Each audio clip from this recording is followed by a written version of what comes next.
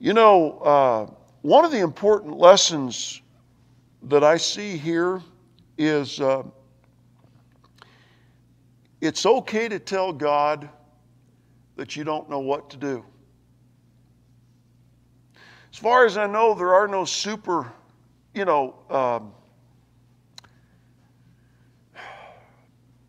people that know everything. Now, there may be people that try to act like they know everything. And, but I don't think anybody knows everything.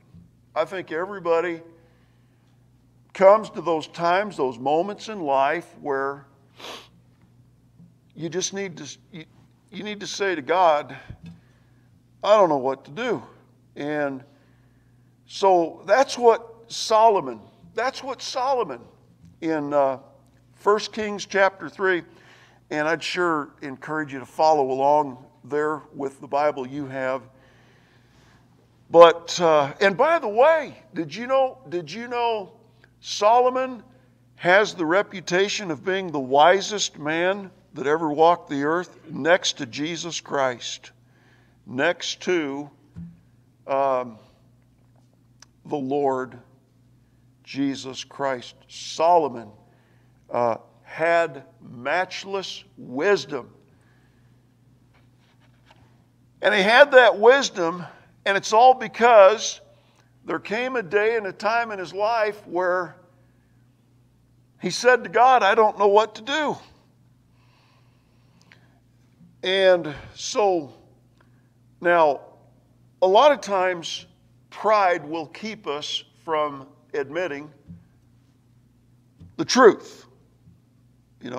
Now, there's a saying, maybe you've heard this saying.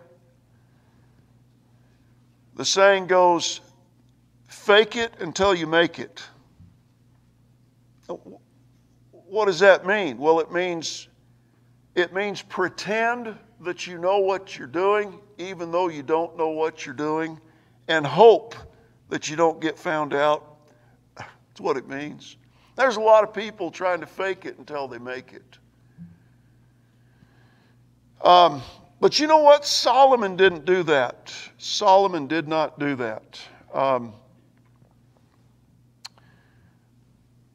Now, let's just dive right in. Verse number 3. I hope you're there. Hope you're looking on 1 Kings chapter 3 and verse number 3. And Solomon loved the Lord. See that? Solomon loved the Lord. Well, do you know that is your purpose in life? Somebody says, why am I here? I can't even figure out why I'm on the earth. I can't even figure out what life is all about. And some would say, in fact, my life has been so difficult and hard, I'm not sure I even want to be here. Well, the first thing we learn is the great purpose of your life is to love God. That is the greatest and highest purpose of your life. In the beginning, God created. You're not here by accident. You did not slither out of the ocean and grow legs and stand upright and walk around the earth because of random chance or some cosmic explosion or some accident. In the beginning, God created the heaven and the earth. Creator God. And Solomon loved the Lord. Walking in the statutes, the commandments of David, his father, only sacrificed and burnt incense in the high places.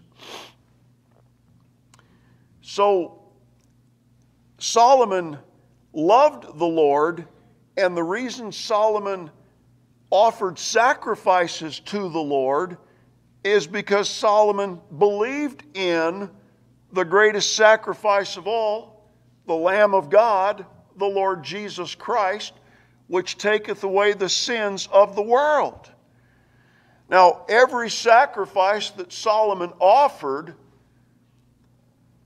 demonstrated that he was a believer, that he had accepted the Lord Jesus Christ as his own personal Savior. You see, why Jesus? Why accept Jesus? Well, why Jesus? Because Jesus is the one that died to pay for all of your sins against God. That's why accept Jesus, believe in Jesus. And Solomon did that. And he's offering these sacrifices as a testimony that he has accepted the Lord Jesus Christ.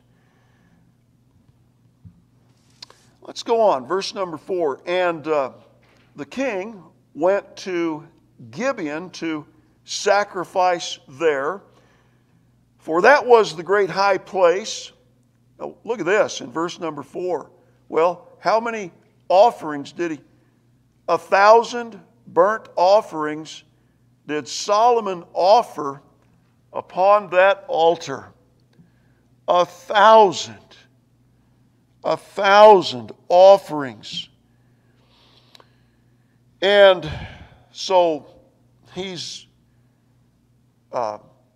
giving great evidence that he believes in the Lamb of God, the greatest sacrifice of all, Jesus Christ. And he's demonstrating his faith. Now, notice in verse number 5. So, in Gibeon, the Lord appeared to Solomon in a dream by night. And if that's what God wants to do, that's what he will do. And that's what God did in Solomon's life. Now watch this. So, God sees Solomon's faith. God sees Solomon's obedience. But most important of all, by Solomon's faith and obedience, God sees that Solomon loves the Lord. And that blesses the Lord. That blesses God. Let me ask you a question. Let me ask you this question. Have you ever not been loved? Oh, you don't need to raise your hand. I don't need to see your hand. Just let God see your heart. But have you ever not been loved?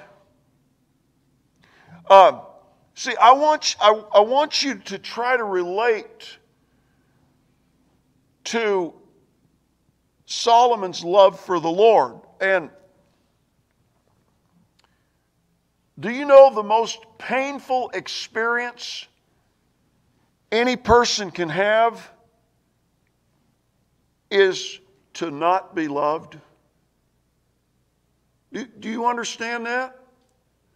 There is nothing that hurts more than to be going through life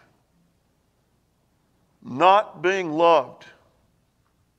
You see, God's first and greatest commandment is to love the Lord thy God with all thy heart.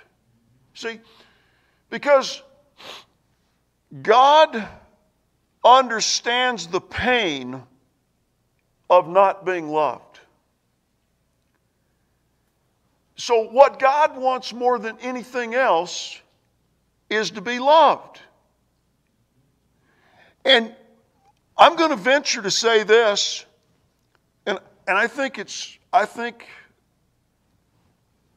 this statement is right. More than anything else, every person in this room wants to be loved by someone. not used by someone. No, not used. But every person in this room wants to be loved by someone. And the reason you are like that is because that's the way your Creator is. That's the way God is. And so, when the Bible says Solomon loved the Lord, that means something. See? And God is blessed. Here's a man that loves me. And I just want you to see God's response to the man that loves him. The man that because he loves him, obeys him. And the man that believes in him. And that's Solomon, you see. And I want you to look at God's response to Solomon here. Would you see it with me in verse number 5? Look what God says to Solomon here. I think you know what? This is here for us. This is here for you. This is here for me. And this lets us into the mind of God. It lets us understand how God thinks and how He feels and how He works when He finds somebody that loves Him. Now look, have you ever felt used by somebody? Have you ever felt used by somebody? Not loved by somebody, but just used by somebody? Well, I tell you what, God is feeling loved by Solomon, not used by Solomon, but loved by Solomon. And so in verse number 5, look what God says to Solomon when he comes to Solomon in his thoughts while he's asleep. Okay? Look what God says. Ask what I shall give thee.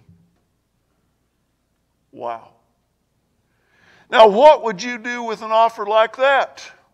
What would you do if God were to make that offer to you? What would you ask God for? Well, God just put it out there before Solomon. Ask what I shall give thee. Well, that's just Solomon. That only happened to Solomon. And that was thousands of years ago. God doesn't do that. That was the Old Testament. God doesn't do that in the New Testament dispensation of time. He doesn't do that in the church age. God doesn't do that anymore.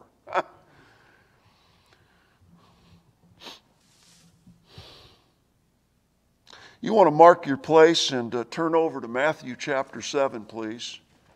Because if you think God doesn't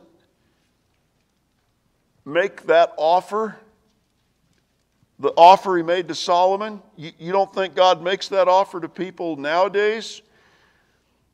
Well, then you need to see the Bible. You need to see what God's doing nowadays. Look at it. It's in Matthew chapter 7. And Matthew chapter 7 and verse number 7. What's the first word from the mouth of the Lord Jesus Christ in verse number 7? Oh, you saw it. You must have the same Bible I have.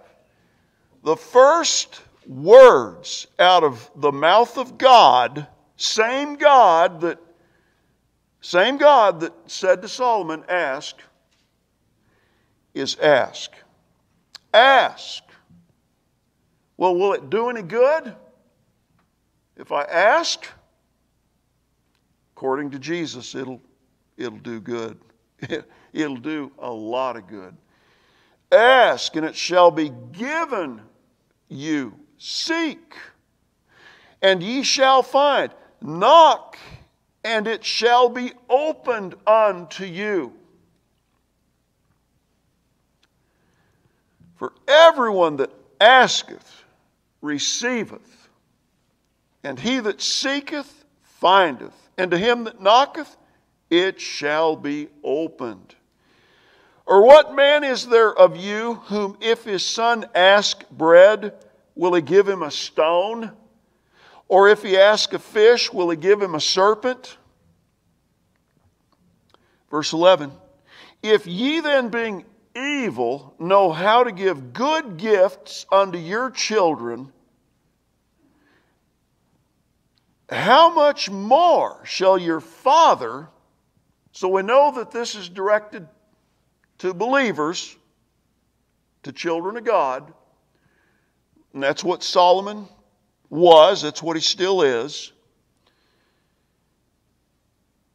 Your Father which is in heaven, how much more shall your Father which is in heaven give good things to them that do what? Ask Him. Look at John 16. Go over there to Matthew, Mark, Luke, John chapter 16.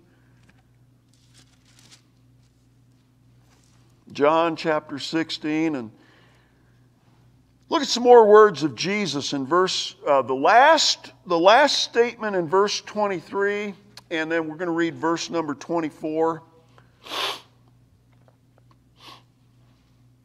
So John 16:23, whatsoever ye shall ask the Father in my name, He will do what? He will give it you. Now look at verse 24. Hitherto have ye asked nothing in my name. Ask, and ye shall receive, that your joy may be full. So you say God doesn't make the same offer today that He made to Solomon thousands of years? Well, God says different. God says different. Now, Solomon was obedient, which proves that Solomon loved God and was a man of faith in the Lord Jesus Christ. So let's go back then to 1 Kings chapter 3. And Solomon said, verse 6 now, verse 6. So God said, ask. And God says to everyone in this room, ask. Well, if you don't know Jesus, first thing you need to ask is you need to ask God for His forgiveness and His salvation. That's the first thing you need to ask God for, because all have sinned. We've all broken God's commandments. Every single person in this room has broken God's commandments, and God calls that sin. And the first thing you need to ask God for is His forgiveness. And the way you are given God's forgiveness is when you admit to God you've sinned against Him, and you accept Jesus Christ, because Christ died to pay for your sins, and you invite Jesus to come into your life. And that's the first thing you need to ask for, is God's forgiveness, God's salvation. And you get that when you accept Jesus Christ as your personal Savior. Well, Solomon did that, and now here he is. And Solomon said, Thou hast showed unto thy servant David, my father. So Solomon is the son of David, who killed Goliath the giant in battle. Okay? Great mercy. according as he walked before thee in truth and in righteousness and in uprightness of heart with thee, and thou hast kept for him this great kindness. So we know from Solomon that David was not perfect, but we know that David had a heart for God. And by the way, does it pay to obey God? Does it pay to obey God? Will any good come from obeying God in my life? Well, let's just pause there for a moment, and I want you to look at Psalm chapter 18. Would you do that, please? Does it pay to obey God? Look at Psalm chapter 18. David, a man after God's own heart, a man who had a heart for God. David writes, and this is David's testimony. This is David's experience with God. So Psalm 18, verse 20. Listen to what David says. Does it pay to obey God? Psalm 18, verse 20. The Lord rewarded me according to my righteousness, according to the cleanness of my hands. He recompensed me. That would be a word, blessed me and rewarded, he says. Verse 21, I have kept the ways of the Lord and have not wickedly departed from my God. For all his judgments were before me, and I did not put away his statutes from me. I was also upright before him, and I kept myself from mine iniquity. So David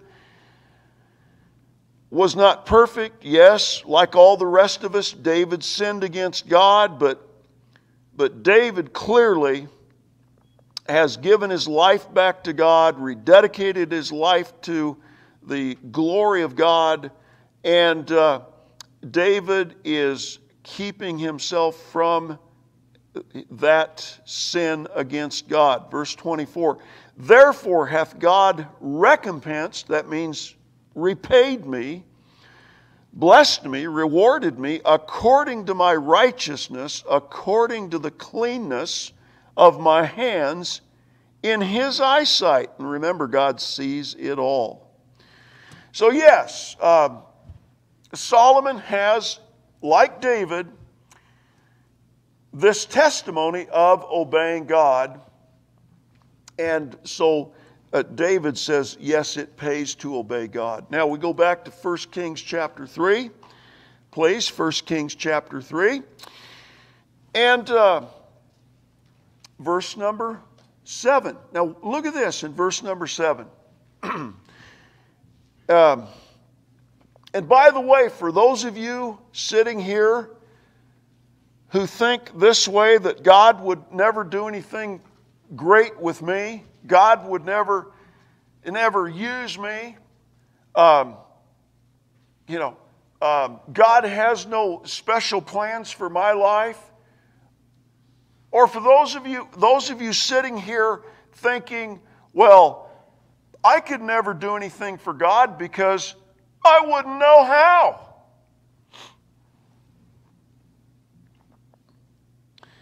Well, look at this in verse 7. You see it? 1 Kings 3, verse 7. And now, O Lord my God, thou hast made thy servant king. Solomon just says to God, as he's talking to God during this dream, Solomon says, you've made me the king instead of David my father, because David is passing away. David is dying.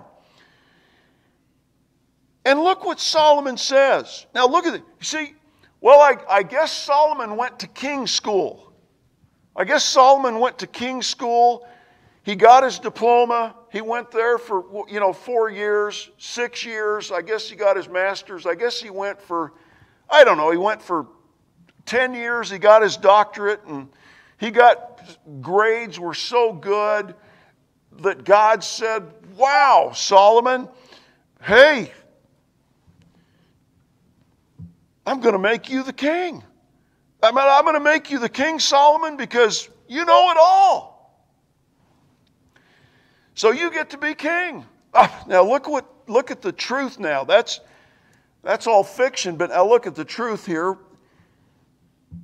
Verse 7, and I am but a little what? Do you realize what Solomon just said to God? Solomon says, God, you've made me king, and what do I know about being king?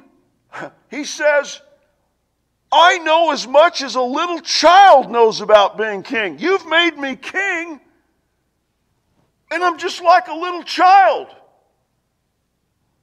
See, when you think that you have to know it all for God to do something great with your life, your thinking is all wrong. Look at this. God did not choose Solomon because he knew it all. God chose Solomon because Solomon loved God. God chose Solomon because Solomon had faith in the Lord Jesus Christ. God chose Solomon because Solomon obeyed God. You see, the criteria for being used by God to do whatever God wants to do with your life is not that you be a know-it-all. The criteria is just that you know Jesus as your own personal Savior and that you're in love with Him. That's the criteria. Don't let anybody tell you that God could not ever possibly do anything great with your life because you don't have a pedigree of degrees behind your name. Solomon sure didn't. He says, my thinking is like a little child. That's okay, because remember what Jesus said about little children? He used little children in Matthew chapter 18 as an example that they have faith. Children believe when nobody else will believe. Yeah, it's the adults that have the issues and the hang-ups and the problems. Children are tender-hearted and they're quick to believe in the Lord Jesus Christ and in the Word of God. So, you know what? Pray to God that we'll have the mind of a child. Because that's what endears children to God, is because they're so tender-hearted and quick to believe in the Word of God. God loves that. And that's the way Solomon is, you see. And then look at this in verse number 7. Would you look at this? Look at this from Solomon in verse number 7. I mean, God has made him the king. He's already the king, and look what Solomon says. I know not how. I know not how? Are you kidding me? You're the king and you don't know how?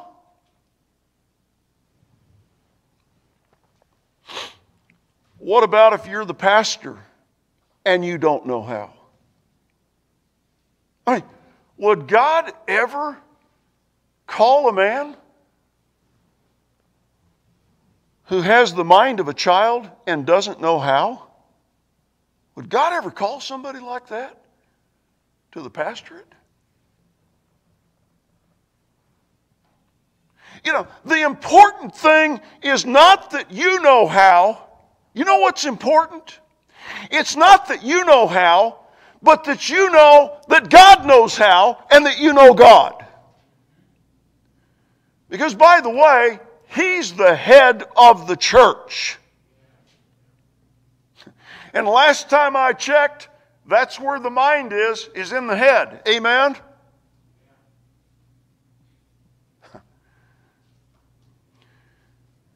You see, you don't have to know how, but you sure have to know Him who does know how. And you have to love Him, and you have to believe in Him, and you do have to obey Him as evidence that you do love Him. You know, when God is looking for somebody, He never looks for a know-it-all. When God looks for somebody, He looks for somebody with the same characteristics and the same qualities as Solomon.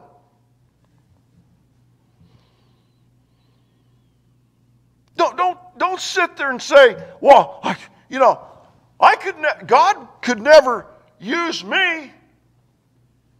But look, if you know Jesus, the only thing God's waiting for would be for you to say, here am I, please use me. And the rest is up to God. So, what did Solomon do? Did he go to the king's conference? They have a big king's conference, a big council of kings, where all the kings go and they learn from other kings how to be king. Is that what Solomon? We need to see what Solomon does here. And so 1 Kings 3, and I got to read this. I really have to. 1 Corinthians chapter 1. See, God doesn't want the church chairs filled with people that are making the excuse, God could never use me. Because I don't know enough.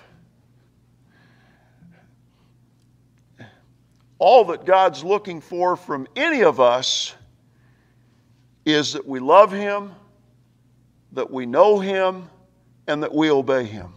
That's all God's looking for. But look what God says. I mean, this is just incredible to me. In 1 Corinthians 1, verse 26, for you see your calling, brethren, how that not many wise men after the flesh, not many mighty, not many noble are called. But God hath chosen the foolish things of the world to confound the wise men, to confound the wise. And God hath chosen the weak things of the world to confound the things which are mighty. The base things of the world and the things which are despised hath God chosen, yea, things which are not, to bring to naught things that are, that no flesh should glory in His presence. But of Him are ye in Christ Jesus, who of God is made unto us wisdom and righteousness and sanctification and redemption, that according as it is written, he that glorieth, let him glory in the Lord. Our glory is not in the degree that hangs on the wall. Our glory is in the Lord Jesus Christ. You see, look at this. Go back to 1 Kings. It's just so incredible to me. Verse 8, and Solomon says, thy servant is in the midst of thy people which thou hast chosen, a great people that cannot be numbered nor counted for multitude. That is a significant statement right there. Which thou hast chosen, thy people which thou hast chosen. What does that mean? Thy people which thou hast chosen. Look at Ephesians 1, please. Ephesians 1. Thy people which thou hast chosen. Wow, that is a powerful, powerful statement. And so we'll look at Ephesians chapter 1 and just verse 4 through 8 of Ephesians chapter 1. Thy people which thou hast chosen, Ephesians 1, 4, according as He hath chosen us in Him, a reference to Jesus, before the foundation of the world. Did you know that God chose you before God ever created? the earth? You say, well, how could God do that? Because God foreknew that you would repent and that you would accept Jesus Christ as your Savior. God saw the big picture before the big picture ever happened. According as He hath chosen us in Him before the foundation of the world, that we should be holy and without blame before Him in love. And then here's another big word, having predestinated us unto the adoption of children by Jesus Christ to Himself, according to the good pleasure of His will, to the praise of the glory of His grace, wherein He hath made us accepted in the Beloved. The reason you're accepted by God the Heavenly Father, and the only way that you're accepted by God the Heavenly Father is if you're in God the Son, the Lord Jesus Christ. And you're in God the Son when you repent and you admit to God you've sinned against Him, and you trust and believe in Jesus Christ who died to pay for your sins, and you turn from a life of rebellion against God to accepting Jesus Christ by faith, and then you're in Christ Jesus, and you're saved, you're forgiven, you're saved from hell, you're on the way to heaven, and it's all because of Jesus Christ. Verse 7, in whom we have redemption, which is salvation, through His blood, the forgiveness of sins according to the riches of His grace, God's riches at Christ's expense. That's what Solomon had, and I hope that's what you have. I hope that you're in Christ. And so, look what Solomon asks God for, because remember the offer, ask. God says ask. And look what Solomon is going to ask God for in 1 Kings 3. In 1 Kings 3 and verse number 9. And so here's Solomon's request. Verse 9. Give therefore thy servant an understanding heart to judge thy people, that I may discern, know the difference between good and bad. Nowadays they're calling good bad and bad good and right wrong and wrong right. And that's what they're doing nowadays. But Solomon did not want to be confused. And so he's asking God to help him to know what's good, to know what's bad. For who is able to judge this thy so great a people? So great a people, because so great a price was paid for those people. And verse number 10, and the speech pleased the Lord. Wow. Solomon is asking God for wisdom. Remember, he's got the mind of a child. He doesn't know what to do. So what do you do when you don't know what to do? You ask God. You ask God. That's what you do. Don't take my word for it, but I hope you'll take God's word for it. Let me read this for you. Listen to this. In James chapter 1, if any of you lack wisdom, let him ask of God, that giveth to all men liberally, and upbraideth not, and it shall be given him. But let him ask in faith, nothing wavering. For he that wavereth is like a wave of the sea, driven with the wind and tossed. Let not that man think he shall receive anything of the Lord. A double-minded man is unstable in all his ways. When you don't know what to do, ask God, because God always knows what to do. Ask Him and believe Him. When you ask Him, believe Him for the answer. And you might have to set down your smartphone long enough so you can hear Him. Amen? You might just have to give your mind and your thoughts and your attention to God so He can speak to you. And you probably need to pick up His Word, because usually that's how God speaks to us, is right out of His Word. You don't know what to do? Ask Him. And then believe Him for the answer. And then listen to Him. Wow. And so that's what Solomon did, you know. And verse 10, the speech pleased the Lord that Solomon had asked this thing. You know, there's a lot of things Solomon could have asked God for. A lot of things he could have asked God for. But what does he ask God for? He asks God for wisdom to know the difference between good and bad. Why would Solomon ask God for wisdom?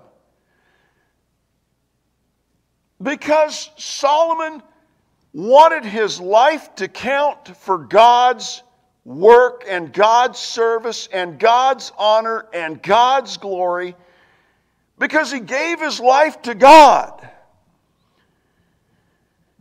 And he just wanted to live for the glory of God. And that's why he asked what he asked in this prayer. Verse 11. And God said, now look at this. We're just about there, but you got to see this. And God said unto him, because thou hast asked this thing for wisdom, and hast not asked. Now there's a list of things that Solomon did not ask for. He could have asked, but he did not ask for a long life. I mean, you know, everybody wants to live a longer life. You know, why am I going to the doctor? Why am I going to have this surgery? Why am I going to have this radiation? Why am I going to, have this surgeon, this physician do this to my body? Why? Because everybody wants to live longer. Nobody wants to die sooner. Nobody wants to die even later. But Solomon doesn't ask God for a longer life. He asks God to equip him so that his life could be useful to God, for the glory of God. What a selfless, an unselfish prayer request from this man who has the mind of a child and who doesn't know what to do. Neither hast thou asked riches for thyself. Are you kidding me? He could have asked God for riches, but he doesn't ask God for riches. I mean, does anybody want more money? Would anybody like to have more money? Would anybody want to be richer? Right? Yeah. See, but he doesn't ask God for riches. And then what else doesn't he ask God for? Let's see, something else. Nor hast asked the life of thine enemies. Solomon had enemies. But nowhere in his prayer does he pray, God, I wish you would kill him, or kill her, or kill them, because of what they've done to me, because of how they've injured me, because of how they hurt me, because of what they have stolen from me. You know, God, I wish you'd just kill them. Now, so I want you to see something. Just one verse in 1 John 2:27. You need to see this. 1 John 2:27. You know, preacher, I can't afford to go to Bible college. Preacher, I can't afford to go to any college. Preacher, I can't go to, I can't afford anything. Well, I guess God can't use me. Well, putting all that aside, do you think you could just ask God? Do you think you could do that? When you don't know what to do, when you don't know how to do something, do you think you could just ask God? Could you do that? What's that going to cost you just to ask God? What's that going to cost you? You see, I don't have $30,000 to pay for, $40,000, $50,000 to pay for a semester of college.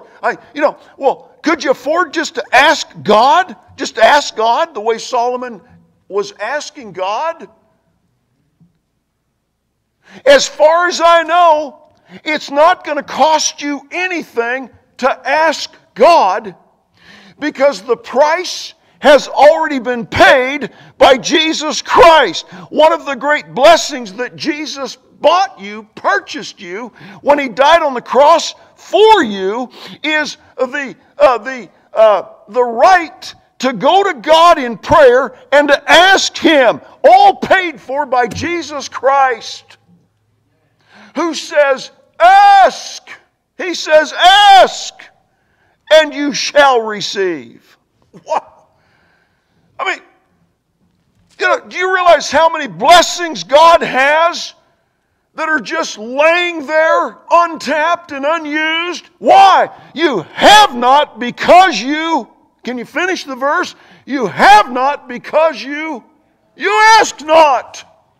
I mean, it's all there. It's all there waiting for you, purchased for you by the shed blood of Jesus Christ. I mean, whatever you legitimately need, whatever you honestly need, it's there.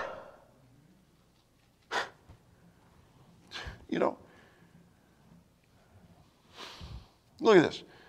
1 John 2 and verse 27. Yeah. Now look at this. You watch this. 1 John 2 and verse 27. But the anointing which ye have received of Him abideth in you, and ye need not that any man teach you. Ye need not that any man teach you. But as the same anointing teacheth you of all things, and is truth, and is no lie, and even as it hath taught you, ye shall abide in Him.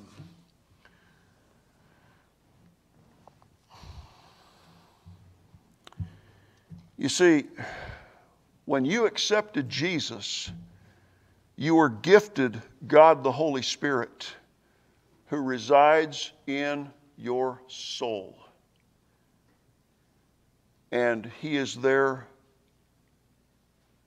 to guide you. He is there to lead you. He is there to help you. He is there to comfort you. He is there to give you the wisdom of God, the guidance of God, the help of God. In fact, He is the Parakletos of God. He is the one called alongside to help. He is our helper. What do you do in life when you don't know what to do? Solomon gives us the right example. You just go to God, and like Solomon, you say, God, I don't know what to do about this. I don't know how to deal with this. I don't know what to do about this. But God, you want me to ask you, and you want me to believe you for the answer.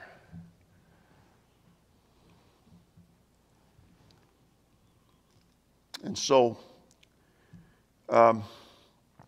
verse 13 of 1 Kings chapter 3, verse number 13. And I have also given thee that which thou hast not asked. Can you believe that? I mean, he asked for wisdom so that his life would serve God well. And God says, I'm going to give you riches.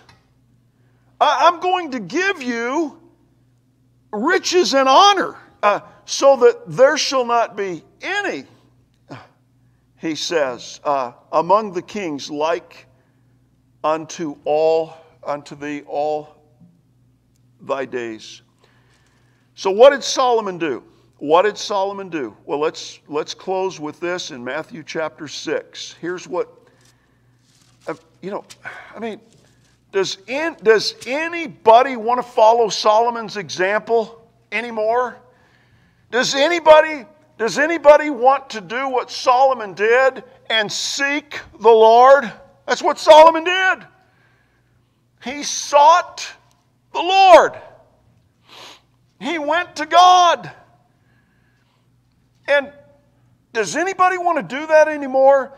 I mean, there's all kinds of people that are meeting with all kinds of roadblocks in life. I mean, nothing's working out. Nothing's going right. Everything's going wrong. Nothing's getting better. Everything's getting worse. Not for Solomon. It just got as good as life can get for Solomon. And look what Solomon did in Matthew chapter 6. Here's what he did. Matthew chapter 6 and verse 31, therefore take no thought, saying, what shall we eat? Or what shall we drink? Or wherewithal shall we be clothed? For after all these things do the Gentiles, that's another word for lost people, people that have rejected Jesus, people that hate Jesus, people that don't want Jesus. Here they're called Gentiles. For all these things do the Gentiles seek, for your heavenly Father knoweth that you have need of all these things. What things? Food, drink, clothing, the needs of your life. Now look what Solomon did, and this is what we all should be doing. Verse 33, but seek ye first the kingdom of God and His righteousness. And what is God's promise? And how many of these things, food, clothing, drink, all of the needs of your life, how many of those things will be added to you? How many of them? All of them! All of them! See, for most people, God is the last person they think about. He's an afterthought.